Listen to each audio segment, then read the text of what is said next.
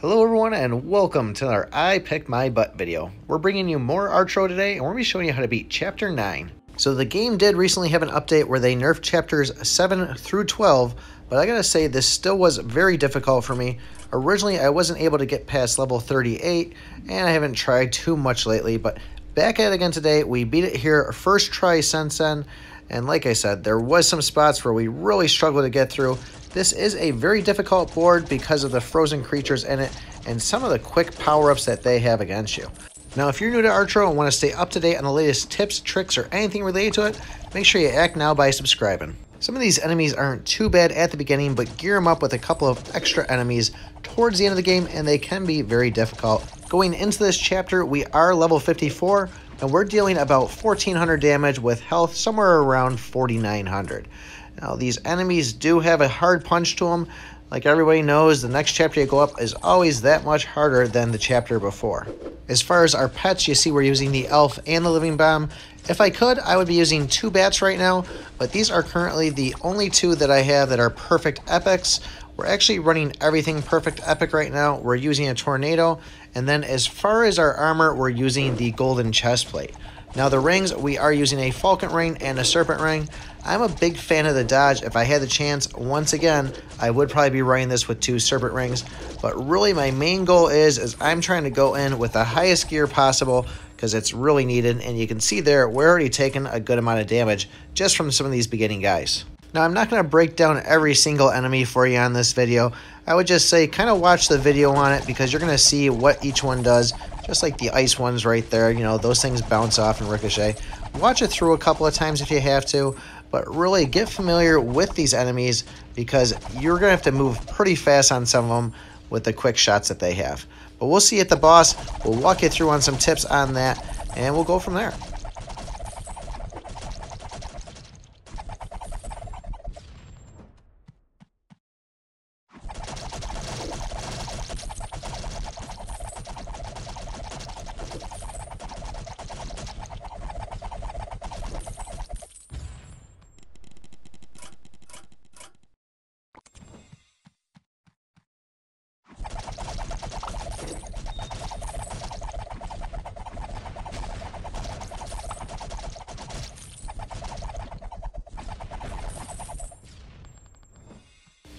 So we are going in on the Bomberman here, and I wasn't expecting him to launch his first bomb.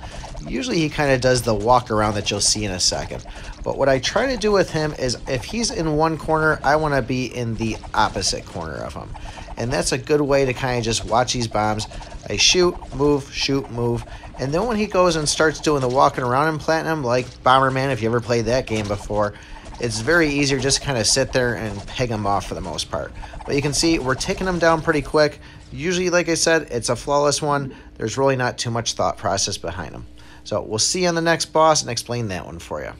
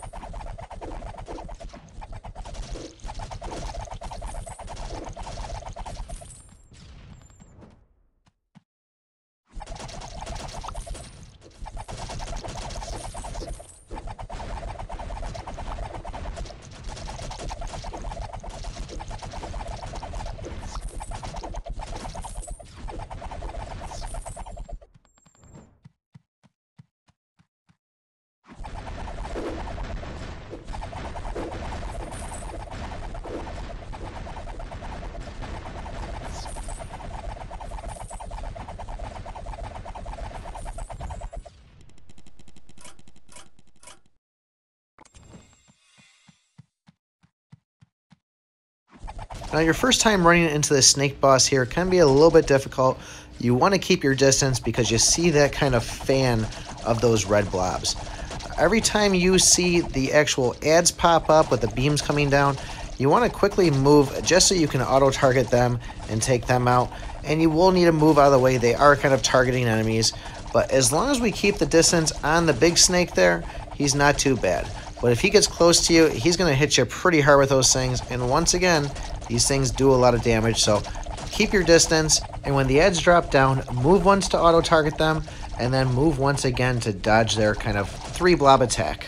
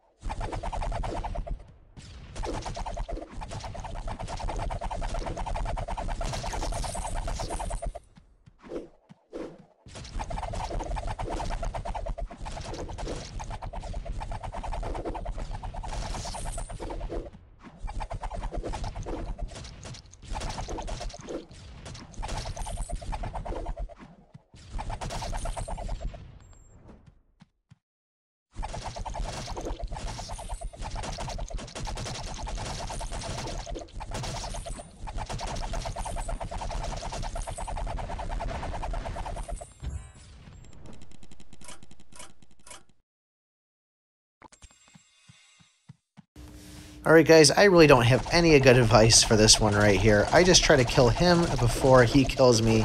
I do try to dodge the main attacks and then just hope that the secondary attacks don't hit me.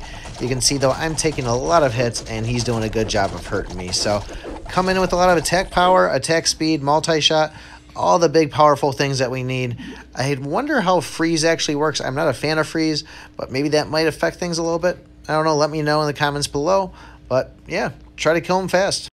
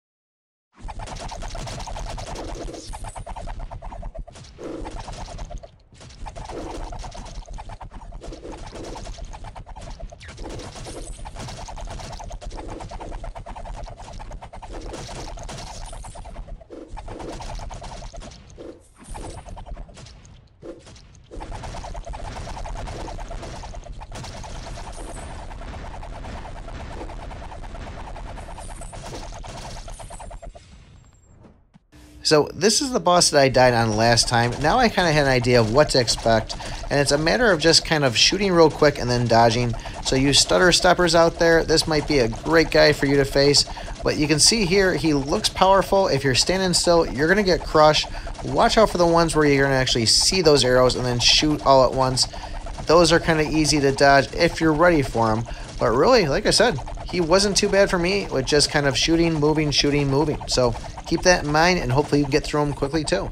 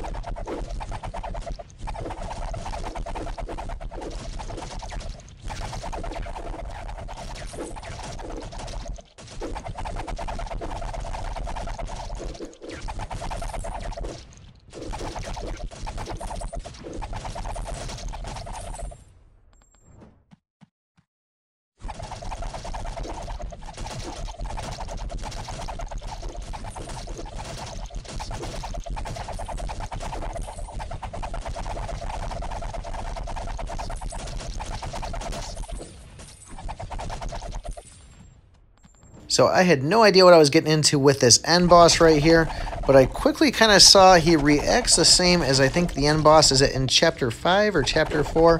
One of those ones, could even be chapter 6, but it's just kind of a frozen style on it. So shooting and moving and just kind of working your way around clockwise or counterclockwise is not too bad. Actually, you saw right there the phone kind of glitched for a second. That was actually somebody calling me in the middle of the battle, and then I had to take a bunch of information. So I'm sitting myself while I'm talking on the phone thinking, oh man, I'm going to go back to this and lose. But luckily we won it there. Really, like I said, work your way around. Kind of just pay attention to that kind of lashing kind of slash that he does. And really, though, wasn't too bad. So hopefully you found this video helpful. Appreciate you watching. And remember, I pick my butt.